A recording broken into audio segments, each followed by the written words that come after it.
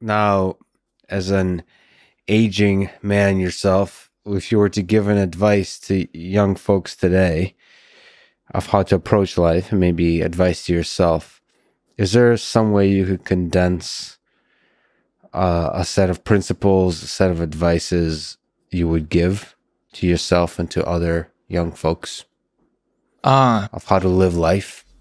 Sure. I would say that with the collapse of systems that have existed for thousands of years, like whatever is happening with universities might be an example of some system that may or may not be decaying. I think with the destruction of important systems, there is a unique opportunity to invest in oneself. And I think that is always the right approach, provided that the investment one makes in his self is obligated towards humanity as a whole.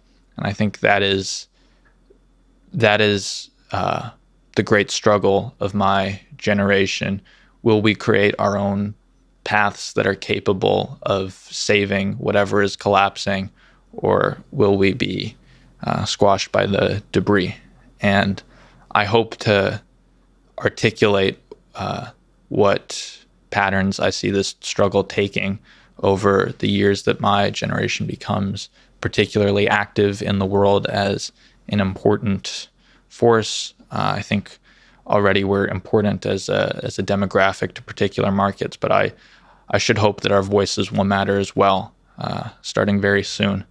So I would try to think about that. That would be my advice.